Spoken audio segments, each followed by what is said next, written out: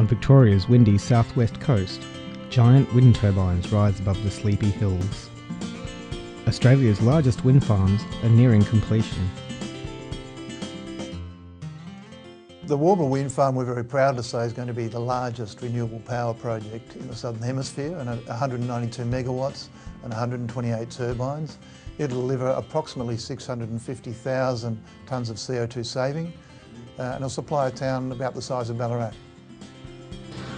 With that will come an enormous expansion of this business, and we've grown it now to, we've probably got in excess of 200 people working and associated with the wind, and we see that going to probably 300 to 400 in the coming years.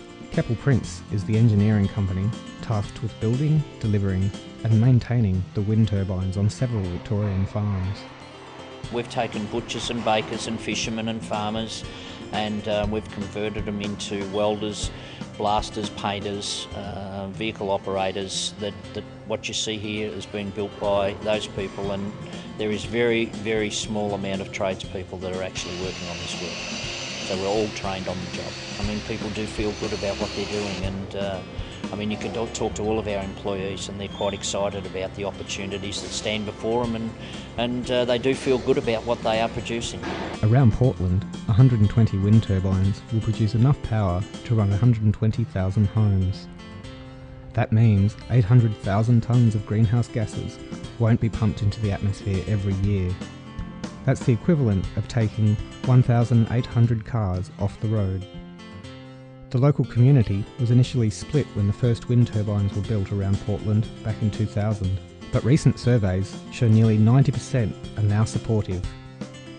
For an opportunity to, within the Shire, to promote green energy, to make a contribution to carbon pollution reduction programs, and also obviously the prospect of a great number of people being employed in manufacturing componentry for the wind energy sector.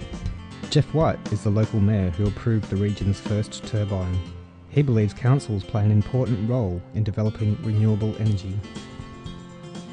It's an extremely important role, and it's becoming more relevant as every day goes by because of the issues that surround climate change globally. For Acciona, the company behind the new Warburg wind farm, developing renewable energy is a team effort. And I see wind power and our work on the land as a real partnership between what we do and what the community has to offer and what the people on the land want to do, and so that we all have a common view and a common vision of what renewable power means for rural communities.